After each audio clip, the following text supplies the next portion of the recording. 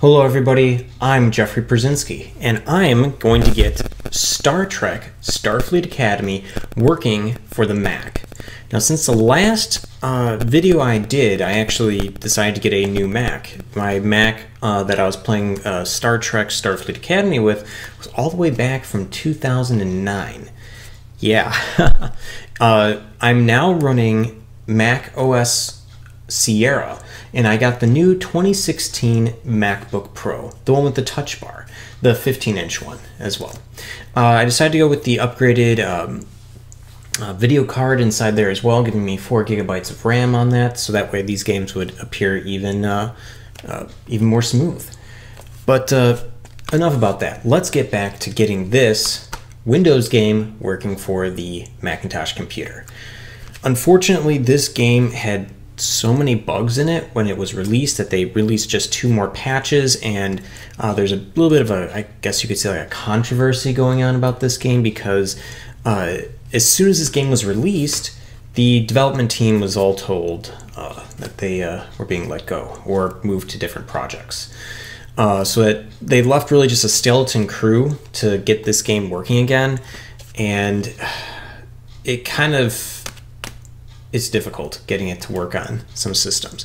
But I was able to get this working. So if you follow these steps, you should be able to achieve it as well.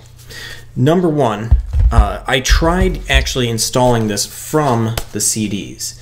However, there seems to be some sort of hang-up when you try to do the installation process.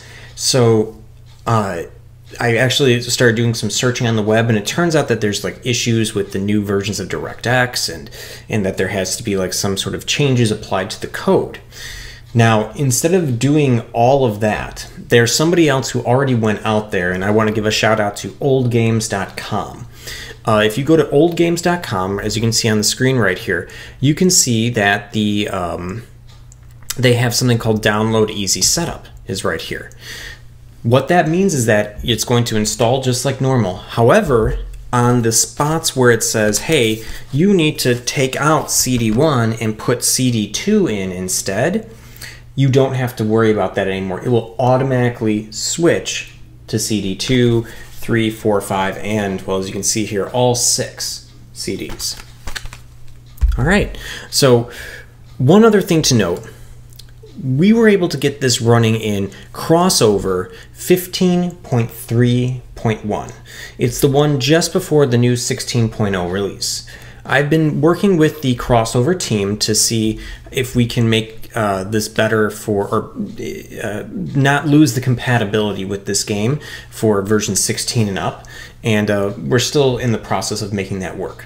But you can still download version 15.3.1 without issue right now from crossover, which is codeweavers.com. All right, so once you download this over here, you go ahead, run the standard installation setup, and I believe I have this listed under a Windows ME. Let me just double check my configuration here. Oh, it's actually Windows 98. So make sure when you come into here, set your Windows version to Windows 98. That way it'll install perfectly.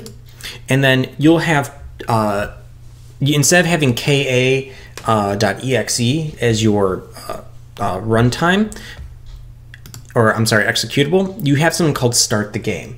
That Start the Game will load up all the CDs and basically just get you ready to go ahead and have fun with the game. All right, well, we're ready to leave Starfleet Academy and play Star Trek Klingon Academy. See you in the next video.